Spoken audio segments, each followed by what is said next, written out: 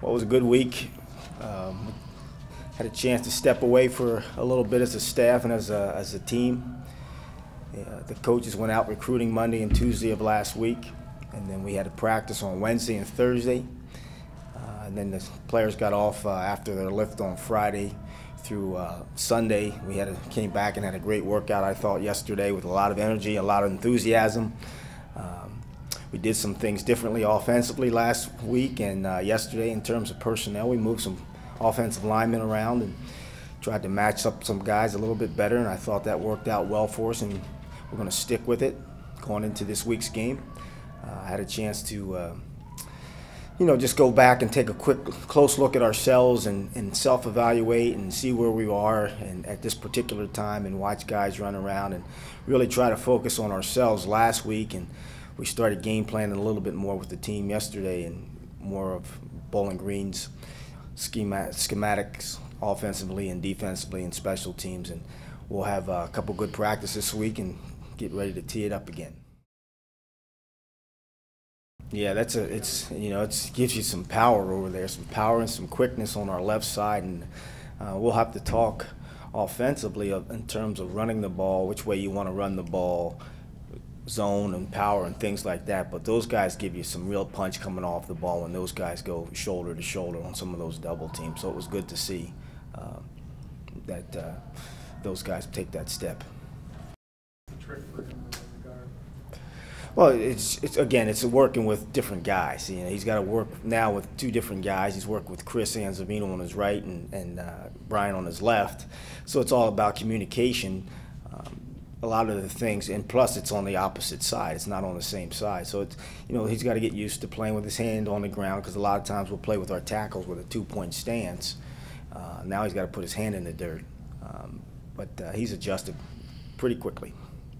Yeah, can't move back outside where he played last year, and he seems a little bit more comfortable. I'm not sure why, but maybe it's because he was there for a year. But he's doing a good job there and doing the things that we're asking him to do outside at the tackle spot.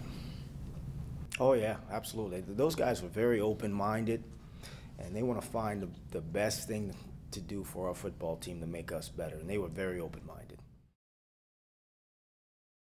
Well, I think that, one, again, being able to clear our heads and self-evaluate can only do good for yourself when you're struggling. I thought our energy was great yesterday at practice, and I think they're hungry. And that's one of the things I wanted to have happen last week, giving them some time off, is I want them to be hungry for football again. Well, I missed it. I mean, it's always nice to have some break, but at the same time, and you want to get better every day, and so I miss it a lot, and just it's just fun to do, and it's what we love to do. So any time off is good, but not too much time off. I missed it. It was kind of weird having some time.